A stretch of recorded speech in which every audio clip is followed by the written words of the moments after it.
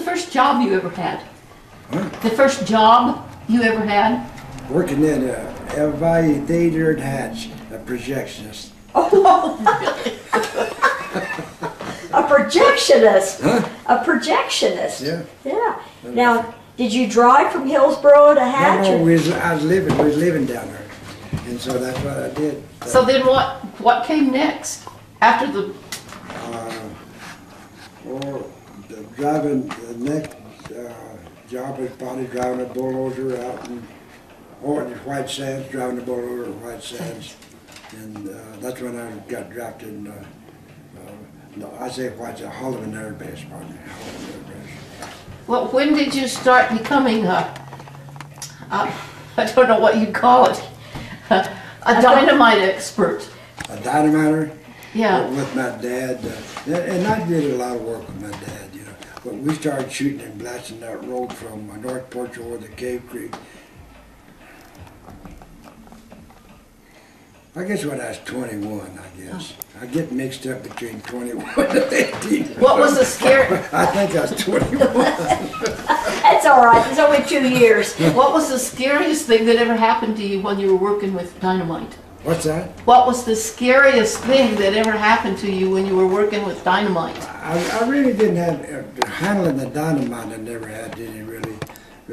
The scariest thing that happened to me concerning in the mining field was falling down a stope. That falling down a stope with my bulldozer 25 feet. That's the scariest thing that happened to me in my life. I didn't understand what you said you had. I fell down an old stope with the bulldozer. Oh, He dropped. Your brain is not computed to be flying in the air with a bulldozer, let me tell you.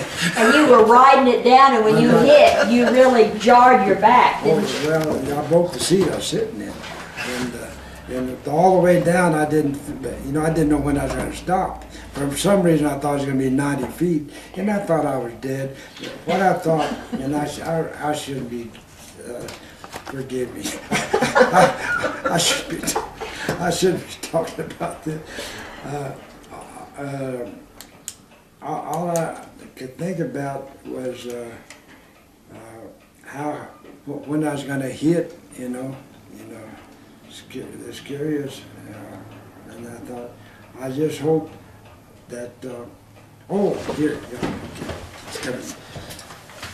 here's what I thought. I said, you've gotten by a lot of times in your life. Today's it. You're going to find out in a few minutes whether the preachers have been lying or telling the truth. Now, what year was that, Sonny, when you rode your bulldozer 25 feet?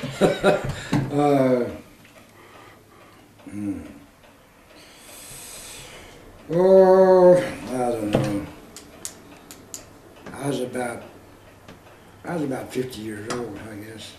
So about 1988. Yeah, something. I thought it was in the 80s. Yeah. I thought I remember hearing about 86, that. 88, something in there, yeah. Did you start going to church after that? Hmm? Did you start going to church after that? No. Now, you said your dad was a preacher. Did he? My granddaddy. Your granddad. Did he preach here at the Baptist church? He's a Methodist. Oh, a Methodist. A Methodist. And did he preach down here on the corner of Austin? I don't know what he did. I think when time he moved to Hillsboro area, he quit preaching. Nothing. He's probably a Sunday school teacher. Probably he quit preaching. Did he ever tell you that the bell that's in the Methodist church down here was a rescued bell from the San Marshall flood? I don't know anything about that. Nothing. What was that San Marshall flood? The 30s, wasn't it? Or One in the 20s and one in the 30s. I think it was probably the one in the 20s, because I think they built this Methodist church in 1929. And in the morning when it rings, it has the most beautiful sound. So it's nice to see people to church and reminds people to come to church. So it would have been neat if your grandfather would have preached there. My mother and her family, they were all Baptists, and my dad's that side. Methodist. Methodist. I think that's one reason there's a divorce. They just didn't see eye to eye. I don't know if this is a job or a hobby, but tell us. I don't know if this is a job or a hobby. Tell us about your taking pictures of for postcards and For petroglyphs. Yeah. My petroglyph career. It started. Actually, I started taking. I went down to Tenuka Mountain, and I was going to show a friend of mine my favorite petroglyph. And somebody stole it. They chipped it out, and it's gone. And I made a vow right then I'd take a picture of every petroglyph in New Mexico. And I didn't realize when I made that statement, and then I said, well, if I do that, maybe I'll get good enough that somebody might buy some from me, and I'll make enough to make expenses. And I didn't realize how that whole, that one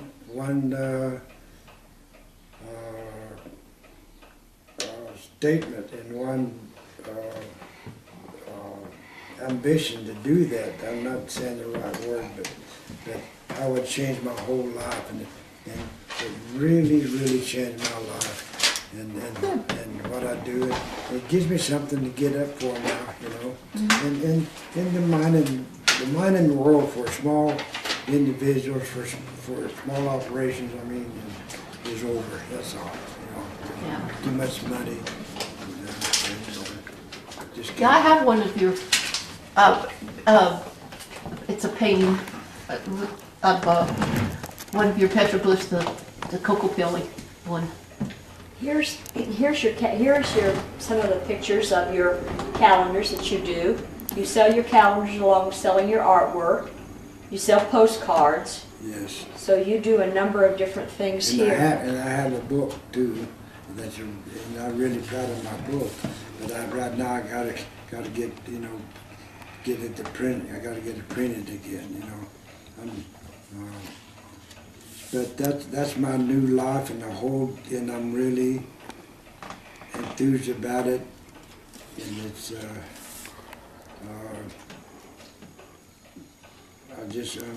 that's what I want to do now. It's something that you can be very proud of. Yeah, it's something I really want to pursue and keep going as long as I can. Now, your big fish here, was that the one down at Tunuku? And what? At Tunuku? Yeah. Yeah, I've seen that one down there. And the Tunuku is that huge volcanic mound that is across from the Border Patrol check station. Yeah, on the east across the river, yeah. And that is that was a very sacred site to which culture? Do you have any idea which culture that was there? But you know, all certain mountains has all kinds of legends. Like the Kapal Mountains has all these legends. But that mountain, the Nuka Mountain, has all these legends too. And one of them is, and I don't know where this. See, the government calls that San Diego Peak, but the people around that's called it Tenuka. And I don't know how come there's a difference there. But the one legend is these early day settlers stopped there, and the Indian chief was living there, and they asked him, said, "Can we stay here?" And he said, "Yes, you can stay here." And the river then was probably pretty close to the mountain, and they had moved the river over since then. He said, "You can stay here as long as you want to, and you'll be safe. Nobody will bother you." And then the old man left for a few days, and while he was gone, his son murdered that family. And when the old man came back, he said, "You murdered those people," and he murdered his own son. He executed his son. He said,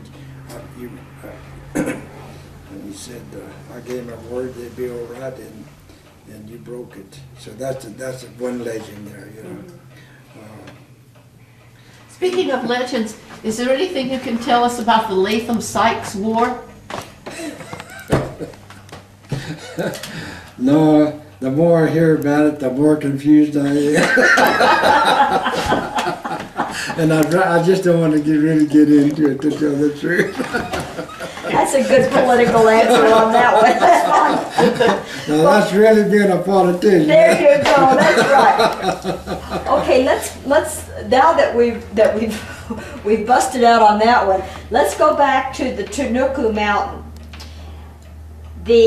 In walking that mountain, I've noticed there's a lot of crystals up there, and there's a lot of green type rock up there. Have you ever looked up there? Now this is talking from your mining experience. What kind of mines were up there at one time? You know, I'd like to know. I think that one mine up there looks like a flow rod mine. You know,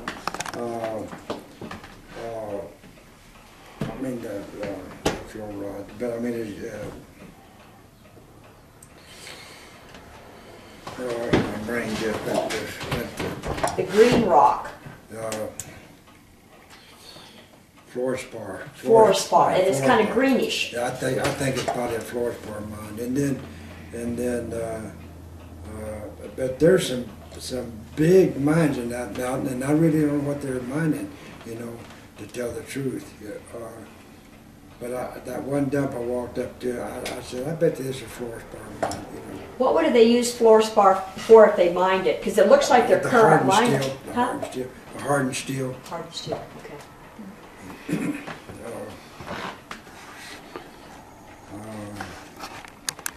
Okay. And that is a volcanic plug, just like Elephant Butte is a volcanic plug, Okay. where it pushed up and then it spewed off. You can see where the cone was spewing off. What, facing the north, right? Okay. I can't. I know there's a lot of really beautiful agate walking when you walk up toward the petroglyphs. Have you seen that agate there? Big slab of beautiful agate. It's a beautiful walk up there, but I understand that, of course, I know that I have one large picture that you took of rattlesnake, and there's a lot of rattlesnakes on the petroglyphs heading that way, which would tell you that the snakes liked it as well.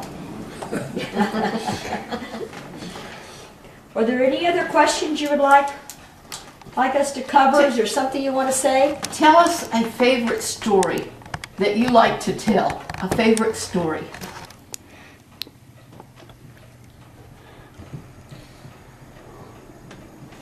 I just told a favorite story. Let's see if I can think of it. Well, I'll tell one little story. This isn't a real story, but I think a friend of mine told me this. And this is in the old days when the dirt road and probably Model Ts, you know, going through Hillsboro. This little boy sitting there by the road said, "Hey there, son. What's the name of this town?" "Hillsboro." "What's the population?" "Hillsboro's all I know."